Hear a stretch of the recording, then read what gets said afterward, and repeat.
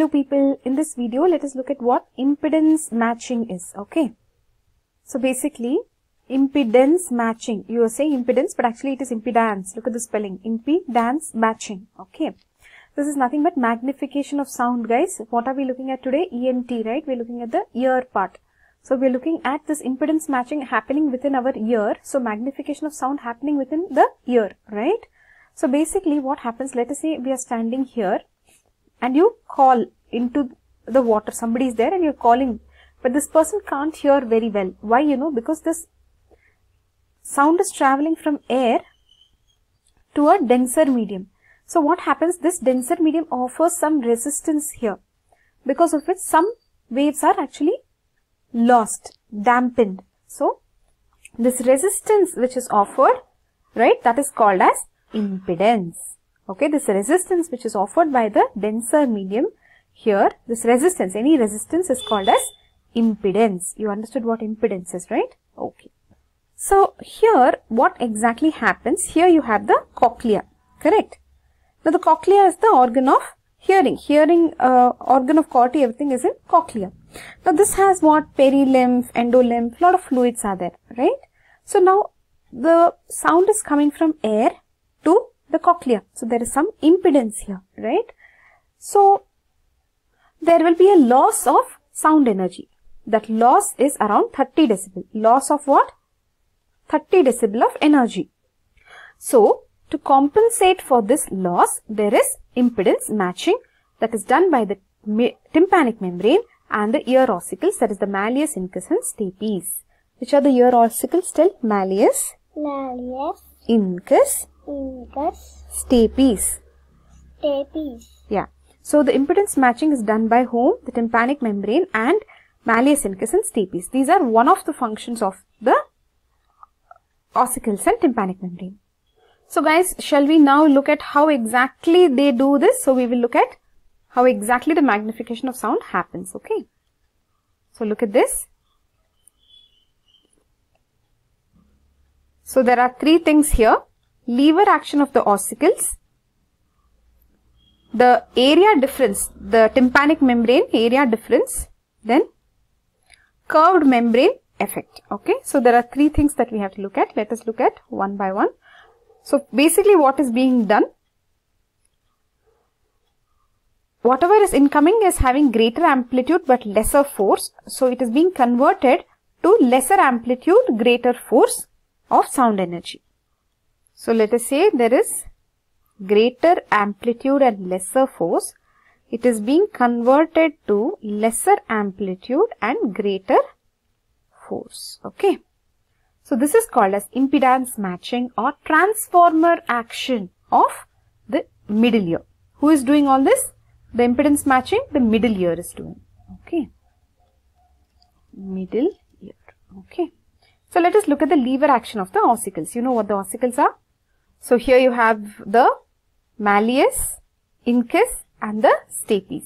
Malleus works like the hammer, incus like the anvil and the stapes stirrup. Okay. So the handle of the malleus is longer than the process of incus, providing a mechanical advantage of 1.3. So where do you think the handle of malleus is? So let us say handle of malleus is 1.3 times longer than the long process of incus. So where's the long process of incus? Here. So 1.3 times this handle of malleus. Okay, and this is 1. So 1 is to 1.3. So it will give an advantage of how much? 1.3. Okay.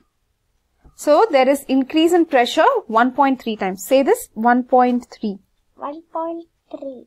Yes. So this increases force and decreases velocity at stapes. The increase in pressure is 1.3 times. Okay. So this is one of it, the lever actions of the ossicles. This is done. Let's move on now, guys. How's it going?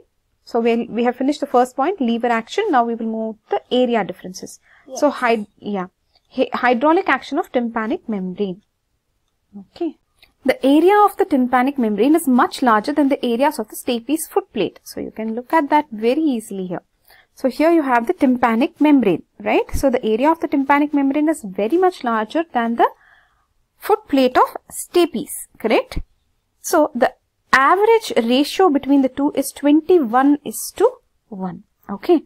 As the effective vibratory area of the tympanic membrane is only 2/3, so the area wise though it is 21:1, effectively it becomes 14:1 because the vibratory area of the tympanic membrane is only 2/3. Okay.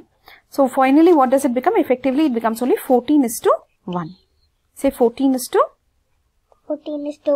Correct. 14:1. Very good. Okay. So this is again a mechanical advantage provided by the tympanic membrane. So here the effective, you are getting 14:1. Here you got in the lever action 1.3. So finally how much till now you have got advantage? That is 1.3 into 14. Let us see that. 1.3 into 14. So you got an 18, almost 18.2:1 difference now. Got a difference advantage of 18. So that is a transformer ratio so far of 18.